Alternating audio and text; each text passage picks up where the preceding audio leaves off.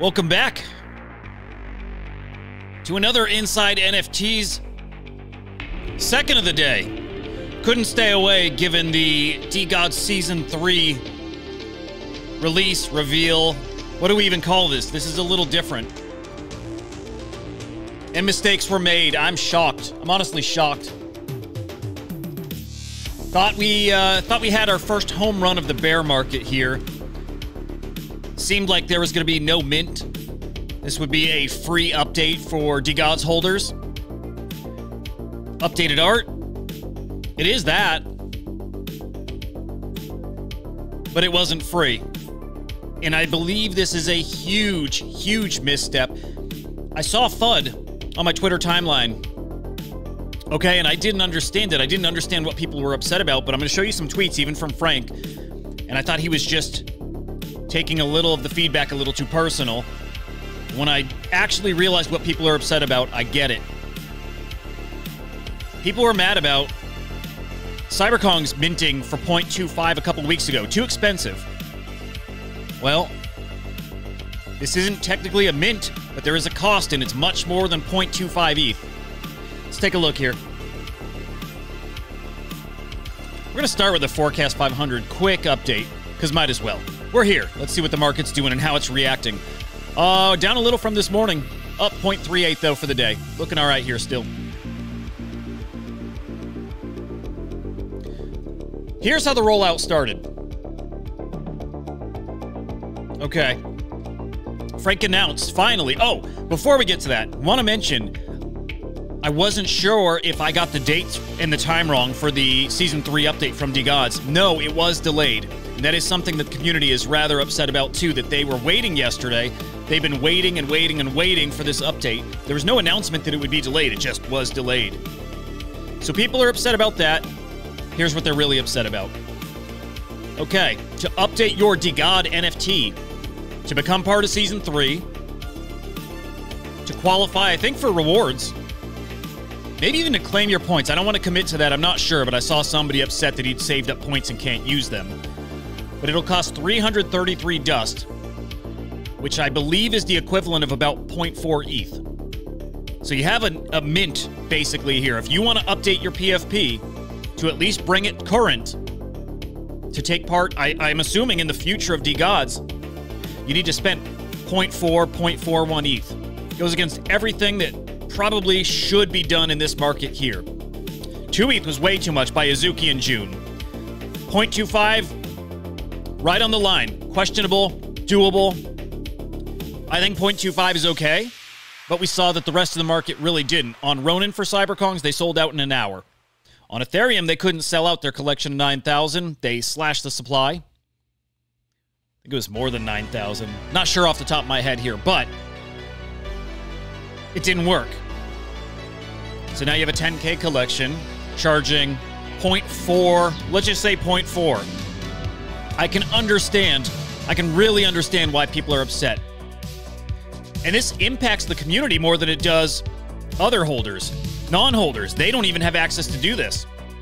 So this doesn't affect them. This impacts DeGods holders exclusively. They're pissed. Not all of them, but here's a story. Jackson Iverson been diamond handing points since October, but he needs to pay $750 to upgrade.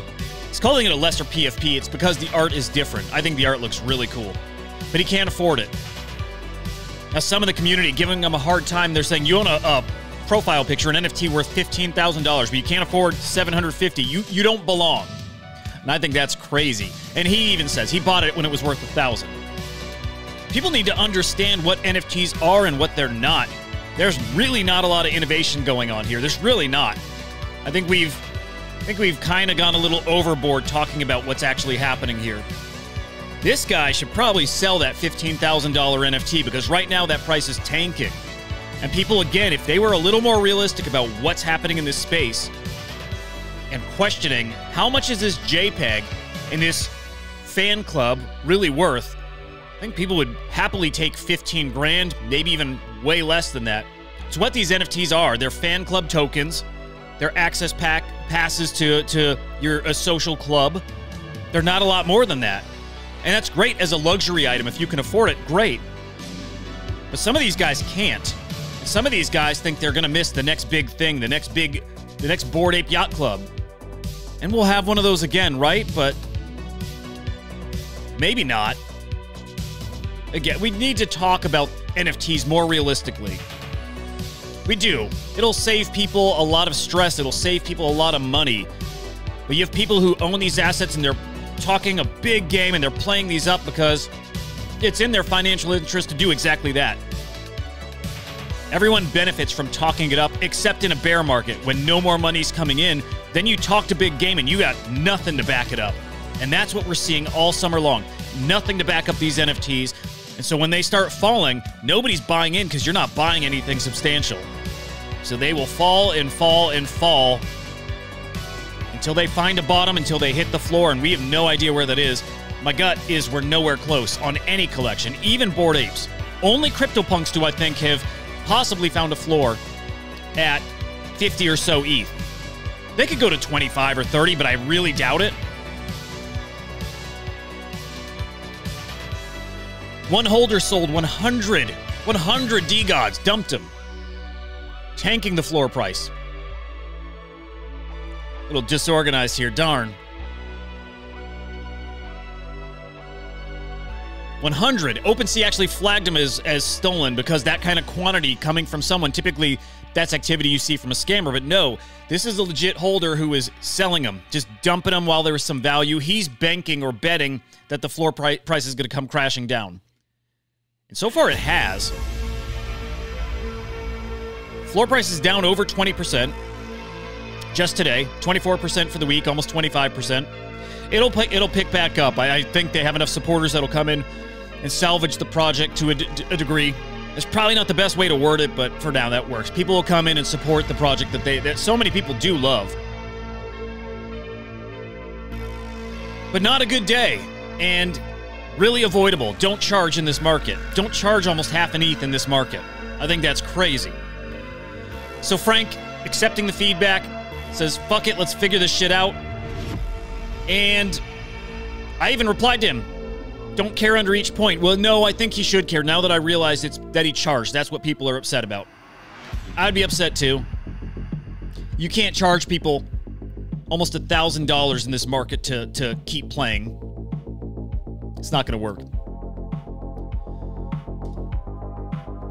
Some more positive news. DK and Cosmo, their new drop on the base blockchain is doing really well. 15,000 of the Ethereum version. There's actually two editions. An Ethereum version and a Bitcoin version, although both are on the base blockchain. One where this little guy raises an Ethereum flag. It's really cool. And another Bitcoin version which sold almost 8,000. So altogether, over 20,000 of these minted. Tons of time to go still, too. Here, we'll take a peek at that real quick. It's really cool.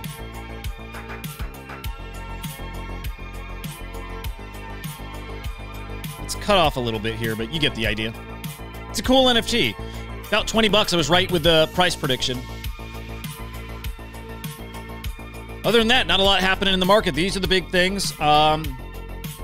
Disappointing. Really disappointing to see DeGods fumble. It is a fumble. There's no way to sugarcoat this. I'm watching to see what Beanie says. I wonder how Beanie, if he looks at this as a mistake or not. But if he thinks that... he thinks charging in this market, especially that amount, is not a mistake, I'll probably have a little back and forth with him, if he's up for it.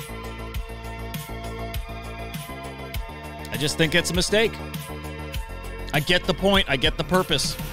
I get that he needs money to build, too, especially giving back that $3 million from Utes, but asking your community for, again, 0.4 ETH, maybe more, to keep playing, it's really, really rough. We'll see how this plays out over the next few hours, over the next day. Heck, I might be back later. We'll see how this develops. It is interesting. But if not, then definitely tomorrow. I'm sure there's going to be plenty to talk about. Until that time, we'll see ya.